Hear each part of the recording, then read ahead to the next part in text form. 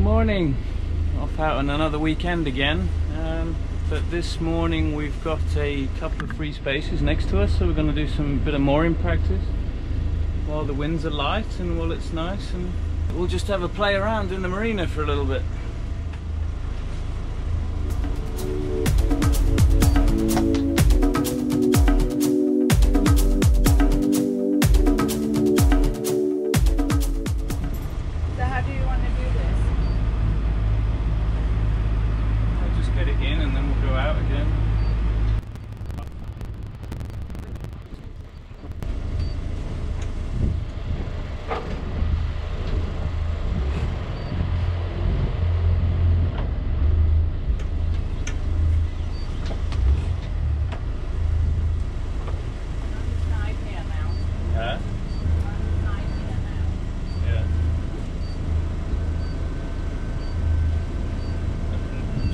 As a lever.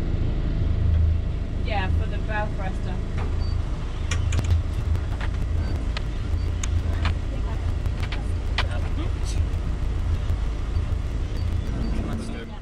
It's important to remember to keep a firm grip of the wheels, especially when you're hard in reverse, or use a lot of throttle forward, as you don't want the wheels to slam to the side like I just did.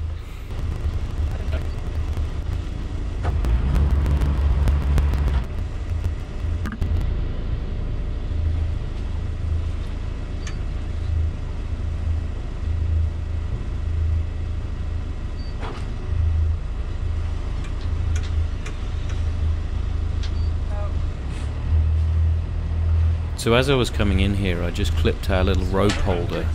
It's an attachment that attaches to the boom there to keep the rope out of the water.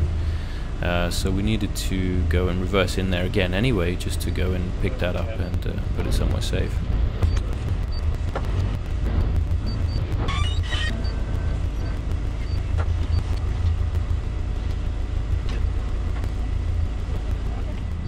So this was by far the best practice docking maneuver we had. We found that this worked a lot better because the prop walk was to starboard, and I can use the prop walk to my advantage to bring the back round a little bit faster there. The boat over here. You need to... Yeah, because there's not enough room to get enough speed and then to turn. Usually I would go further up and then do the turn once I've got speed on, but there's not enough room there. No, but what you did before is that you come in here and then you want to turn. Now you come in there and then you want to turn. Yeah. You get a much better angle on, and there's lots of room because there's no yachts on that side. We learnt a little bit there. I know we should have changed the angles a little bit to come in a little tighter. So yeah, it's good. It's good. We're getting there. It's just going to be a little harder with high winds. You know, you need to be very confident and very and a little bit fast in reverse as well, so you've got some control there. But I mean, the bow thruster is very good, that's for sure. Time to get some sails out.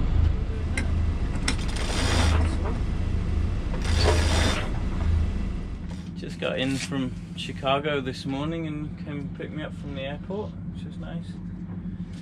And then it's, yeah, arrived at more or less 8 o'clock, and by 10:30 we're out sailing. So a little bit jet lagged, a little bit tired, but that's okay. We have a nice relaxing weekend on the boat. Don't know where we're going to go. We'll probably end up at Säck again because we don't go anywhere else. We just go to the same place every week. How's it going, honey? Good. You enjoying yourself? Yeah, just relaxing. Nice. A lot of people would have been off yesterday, so they're all out there. Säck is probably jam-packed when we come. I'm actually really impressed with this in-mast furlet so far. We went for the medium sails actually.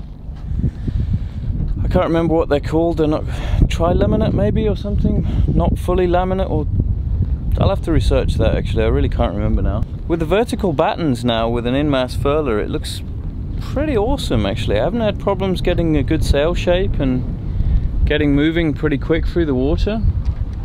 Looks really nice. I've just slackened it off a little bit now on the out haul because it's light winds, so we got a better shape. It's flapping a little bit up the top. I might have to adjust it in a minute, but perfect. Stockholm's just over there, just down that channel. Not sure why people are sailing in that direction, to be honest with you, but the beauty's out this way, where we're going.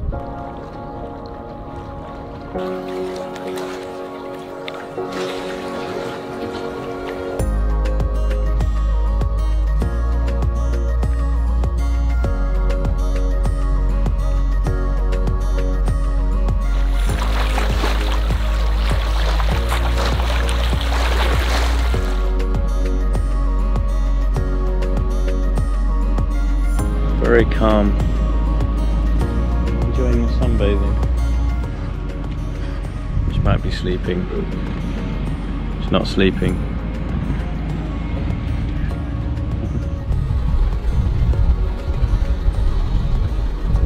And easily 6.5 knots now. Really good sailing. Peeled over a little bit, maybe 20 degrees or something. This is awesome. Beautiful day. It's probably like 23, 24 degrees. Wind's perfect now. Not too strong. Not too little out here either. So making good progress.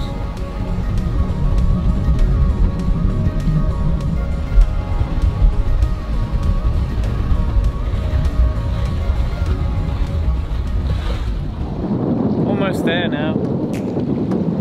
I think we left at what, 10 o'clock, and now it's 3 o'clock, so almost back at Säck again.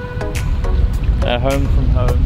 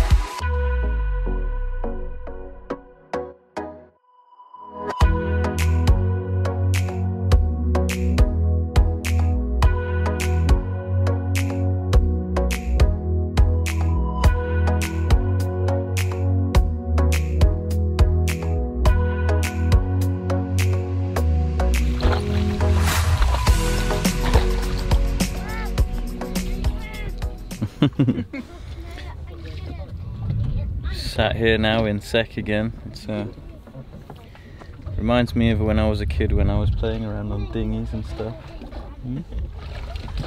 But this is what summer's about in Sweden, you know, the natural harbours. It's pretty busy in here now, but this is nothing. 18, 19. I can only count 19 masts, and we've been in here where I counted over 40. So it's not that busy yet. No. No. Summer is still a little bit early. Now we've got a anchor beer. Anchor beer. Danish, organic. Yeah. This is the beauty I love about the Stockholm archipelago. It's so calm and relaxed. Even though there's a lot of boats here, it's still really nice to just come out on a weekend and just have a great time and relax and just forget about everything. Look at that. Beautiful view. Just on a little barbecue again, as normal. Every time we've come into these harbours, we've had help from other people actually on the rocks, so haven't yet got to the point where Tanja's had to jump off on her own and put the ropes around herself. But we'll get to that, I guess, sometime.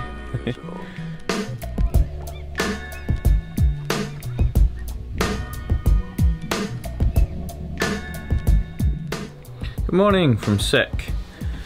We are, well, we've just had breakfast, which was really nice. Got some eggs out and some other stuff. But as you can probably see around me, we are the late risers. Everyone has left before us I think they wanted to avoid the high winds maybe, or just get back in early, I'm not sure. But it gives me plenty of opportunity actually to get the drone out, which is really nice. Because it doesn't bother the shit out of everyone.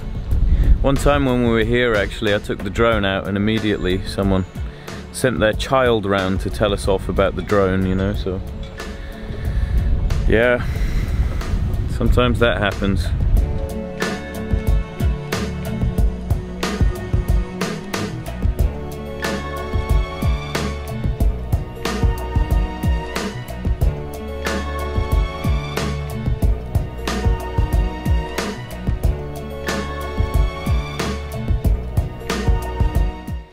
Look at this, it's actually beautifully clear for this time of year.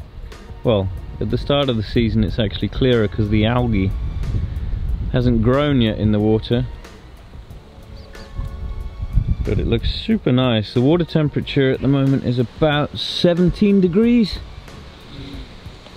Still a little on the chilly side, but it's okay I guess. Same as UK water temperature, more or less, on the south coast. You can see this actually when I let the van go. You see the angle of the boom there? You just got to be aware of that with this type of in-mast furling. The vang actually pushes the boom up really high. So I've got to lower that before I take the sail out, obviously. The wind is more or less southerly or south-southeasterly, I think, or westerly, sorry, south-southwesterly. So hopefully we can get good sailing in. It's not going to be too close on the nose to head back to Stockholm. We haven't even got off the boat and you're cleaning again. Yes. Stop cleaning. Yeah, but then we don't have to spend so long time when we come in. Well, we were alone in this bay, which is an extreme rarity for like 15-20 minutes or something like that. Like usually there's always other people around, you know, and then a boat turns up, but that's okay. We're going in like 20 minutes anyway or something like that. It takes us about 6 hours to get back into Stockholm, or 5 hours depending on the wind. It might be quite close on the nose today, so we'll see how we go. Just got to wait for Tanja to stop cleaning stuff as well. Could take a couple of hours. Hey, I done the dishes, I packed everything. Yes, you did. And I cleaned. Yeah, and you flew the drone. I have an extremely good wife. I fly drone, she cleans and stuff. Come on and show me the dead snake. I'm terrible. I am a bad husband. Going on a big adventure now to find Snack the snake or slow the worm. I don't know. Slow the worm. Slow the worm. I've never heard of that before. It's just over here, honey. Poor guy. Yeah, it's a slow worm, I think. I think it's a snow. A what? Snow. What is a snow? What do you call them? Adder. Is it? Adder? Is it called an adder in English? Might be a baby one, but I think it's a slow worm. I don't like snakes the best of times, to be honest, even when they're dead, so I'm not gonna touch him. But looks like he's been bitten by something else. Ready to go? Yes. Okay. Remember, you need to take the downwind line off first. I know. She knows. She's becoming extremely good crew. It's not about getting drunk only. It's the only group with a very keen sense of how very, very short life is.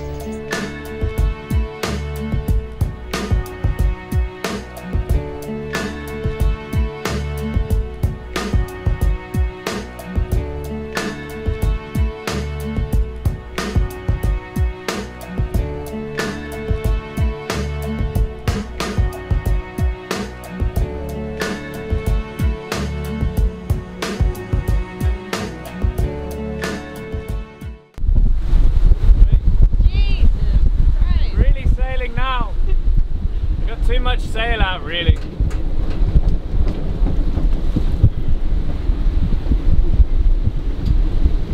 Okay, and I have my foot on the table to sit.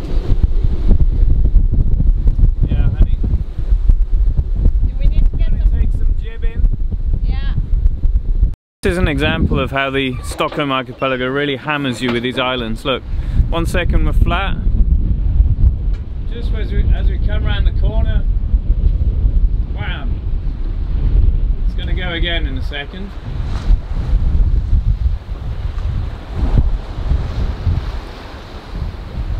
Well, I think a second was too. Yeah, maybe not a second, but now here we go.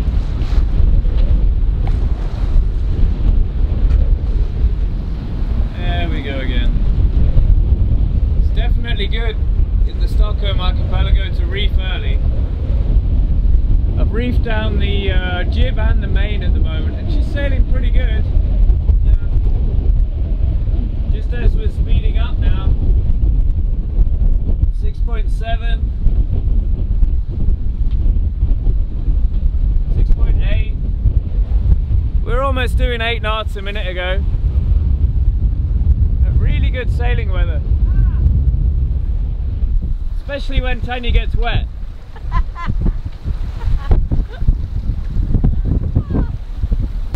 Yeah, we noticed a lot of other boats aren't sailing. I think they're just a bit terrified of the winds, to be honest.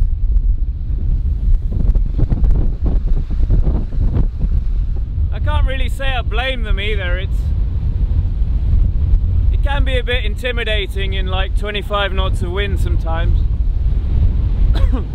We had a problem a minute ago that we had too much sail on the jib out, and it was really hard to get back in because the outfurler was wrapped around the cleat down there. Now let's just wind that back a second there. You can see that we've got that rope wrapped around the cleat. Before we were using the winch, we had that rope directly wrapped around that cleat with a little bit of jib furled in. Now, most of you might know this, but this is a really bad idea because basically to release the tension or to get that rope to furl any more of the jib in, you have to let the tension off the cleat or unwrap it off the cleat and then let the jib out to get it on a winch and then to take the jib in again. And this is really what you might not want, especially in a windy situation. So we've found it's better just to lock it off on the front winch that we've got there and leave it be there. So if we need to wind it in quickly, it's there ready to go and we can just take the jib further in. And we had to put it on the winch, so it's a bit difficult. But we had just hid behind an island and then did it there where the wind was a bit less. We could have turned into wind, but then the sail starts flapping all over the place, so we didn't do that. But we're having a really cracking sail now back to Stockholm. Really fun.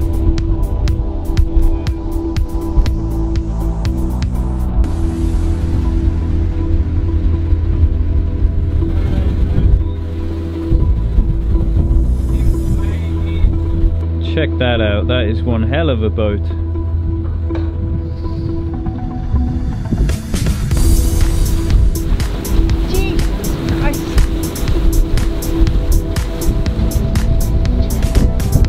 How's it going, Captain? How fast are we going? 7.5 knots.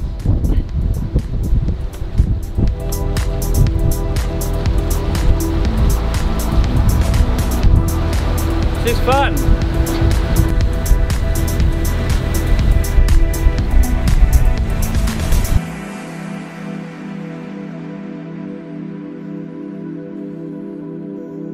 It's like gusting around 25 knots or something all of a sudden randomly.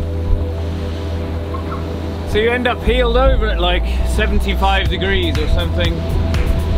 It's a good sail, but it's just gusting a lot. Like now, again, to 22 knots. There we go. Another 25 knot gust.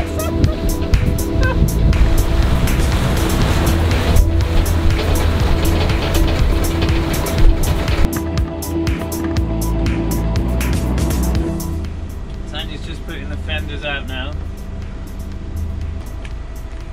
The last time we did this in more of a diagonal into the corner and then went back, so hopefully this is going to work this time. There's barely any wind in here now actually.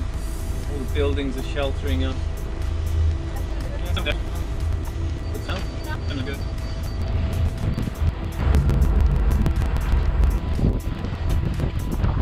So as you can probably see, the wind is coming from behind the boat and is pushing the boat forward. And I kind of didn't take this into account, so I brought it in as I usually do and then just stopped it at the entrance to the mooring there. But of course the wind starts pushing the boat forward and I'm just completely reliant on the fenders there to keep the boat in the berth. I mean, I could sort it out, but there's just a little more practice we need to do, and since filming this video I've got a lot more confident with the reversing. And I know more of what the boat is going to do in the wind now, so it's getting better, but you learn something new every day. This really doesn't sound good what I'm doing to the boat there, but I can assure you those screeching sounds are just 3 or 4 fenders rolling on the side of the boom there, and not massive gouges into the side of the hull. Another good weekend in the Stockholm Archipelago. Thanks very much for watching, and yeah, we'll see you next time. Cheers.